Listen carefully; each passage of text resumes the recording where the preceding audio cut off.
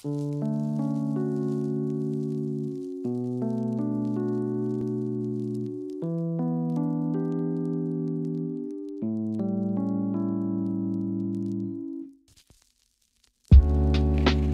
oras na? 11:59. 11:59! 12 na! Promise? Promise! Promise? Happy anniversary, Labi! Happy Ani! Labi, I love you, Happy Ani! Happy Ani! Buti ka pa kumakain dos taon. Mga ilang taon? 10 years. Sabihin ko na ba yun sa vlog ko? Ha? Sabihin ko na ba yun sa vlog ko na 10 years na tayo?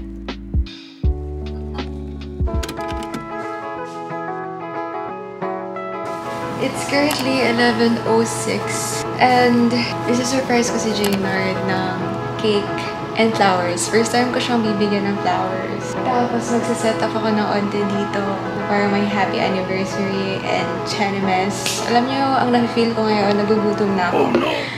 Bumili ako ng balloons and paano to gamitin? Huh? Okay. Woo! Let's do this!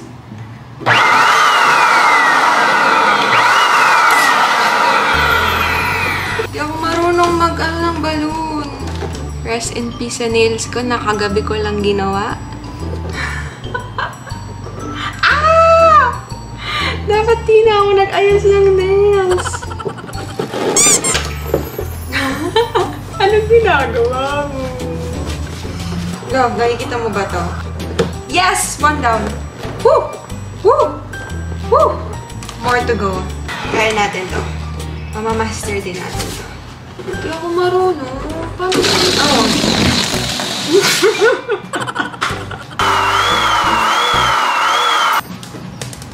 Oh, diba? Natanggal na nga yung kuko ko. Yes. Yes, mga sis. Yes. Thumbnail. Hindi siya sumasagot. Naliligo ba? Lovey, pwede na daw po. Asan ka na? Bye! Tinatawagan kita, di ka sumasagot. Baka pumunta na ako, Lovey. Okay, Labi. Sige, bye-bye. Ingat. Okay. Sa bahay pa siya. Mga 1 hour pa siya. 2 na po yung napuputok kong puso. Baka pumutok siya sa mukha ko.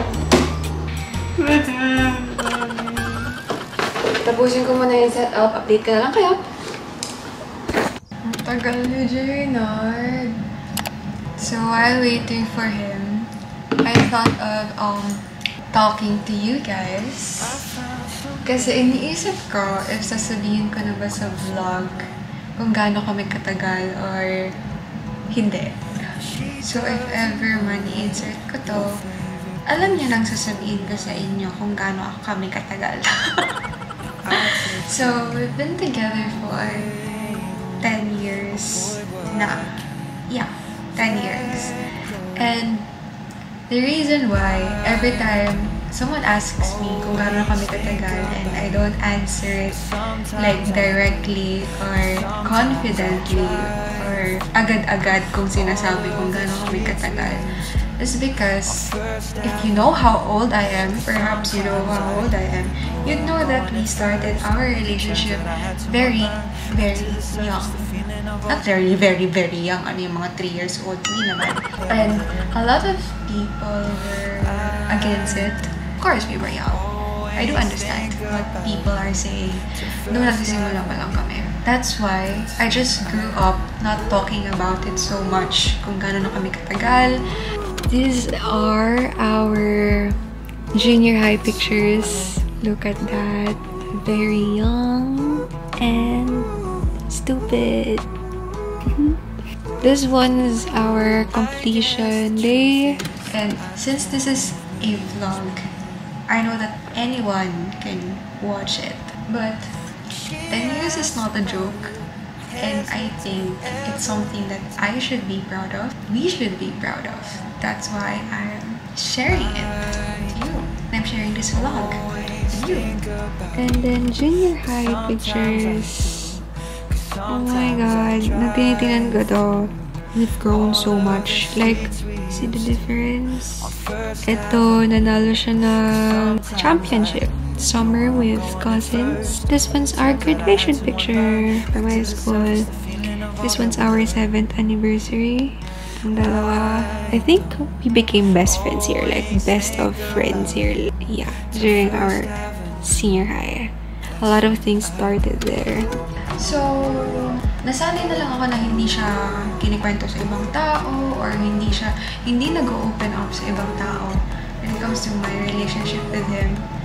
And it was hard, but now that we reached 10 years, I'm such a happy girl. Masaya ako. And I'm sharing it with you guys because it's something that I'm really happy about and something that I think I should be confident about because not everyone reaches 10 years. Especially if someone na nag-start very young. Ang tagal niya! Ang tagal niya! Bakit ang tagal niyang dumating? Ngayon, pinapaantay niya na ako. 10 years ago, dumating na siya. So, ngayon, nag-aantay ako dito. But if you would ask me how my relationship with him was, it's not just rainbows and butterflies and fairies, princess, yung mala Cinderella story. No, it's not like that. And then, our long-distance relationship. After that, long-distance kami. I went to Manila to study. This one is me, kami sa airport. Hinatid niya ako. Ito, I think, 8th anniversary namin to. And then, here comes pandemic. Recent pictures na ta. Ang taba niya na, no? Tingnan niyo kung gaano siya kapayat noon. Tapos gaano siya kataba ngayon. Ha! Cute! It's a mixture of ups and downs. But the point today is that I am happy. Genuinely and sincerely happy. Really, really, really, really happy. Pero naiinip na talaga ako ngayon. Oh no!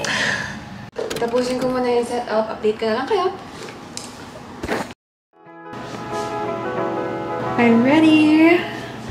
Bis na ako. Tapos, ready na rin yung setup. Which is, andito siya. Ready na ba kayo? In 3, 2, 1... Surprise!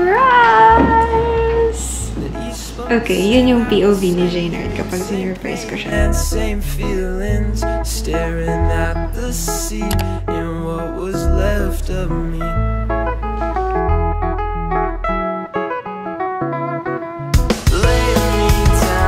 Ayun, ito na yung surprise natin sa kanya. Sana ma-surprise siya. This is my first time giving him flowers. I hope he likes it! Andiyan na siya, guys. Hindi ko alam kung ba't ako kinakabahan. Ba't ako na yung car niya. Hindi ko alam kung ba't ako kinakabahan. Ngayon na lang kasi ulit ako magsusurprise. Oh my God, narinig ko na boses niya. Ma? Pa? Sige po.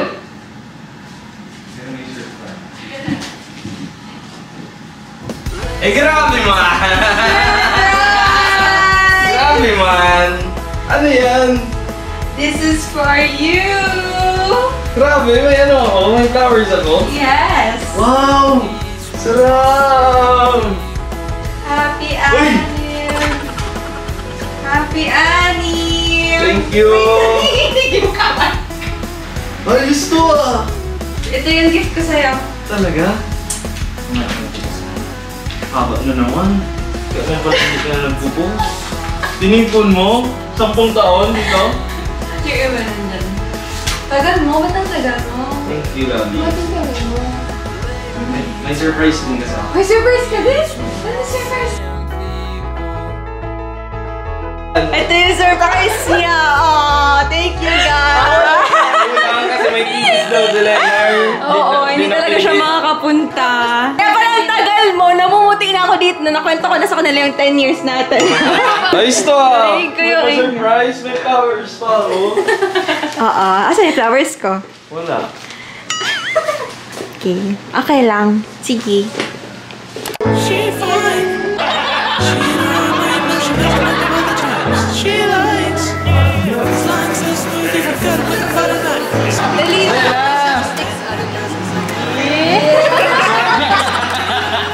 Nicole, daling mo na yan, Lord. Gusto, hanginan pa siya. Oo eh. Hindi na. Ano yung katin ko balik? Ako kumain mo. Happy Annie. Happy Annie. Kain na na. Yeah, yeah. Hey, what's goody? I think you stole my heart, maybe you can steal my hoodie. Right from the start, I could tell that you're different. That's my perspective, my vision, the message is you fell from heaven, but ain't got a dent. Triple that 7, I'm lucky to know you. You got me letting each one of my friends know about you. You can fresh to death, but I feel alive. I send a text to Regalo niya, bukas niya. Merry Christmas.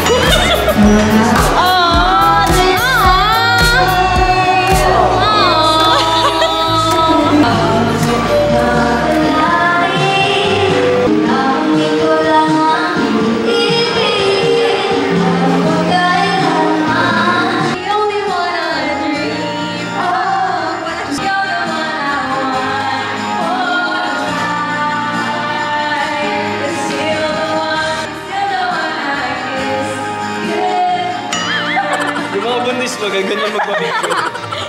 Dami ko siya tayo. Ay, pang-naklit.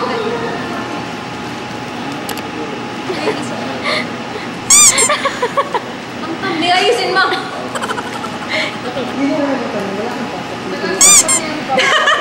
Now I'll gladly hit the road, get up and go if I knew that someday it will lead me back to you.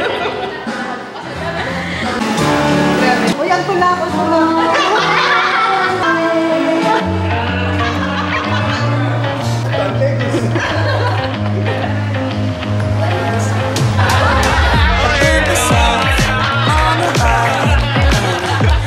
Never have I ever. Never have I ever. Honest mo yan?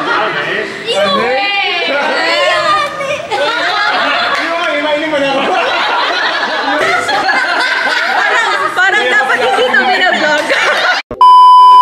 Oh, sige na lang. Hindi ako tatawa.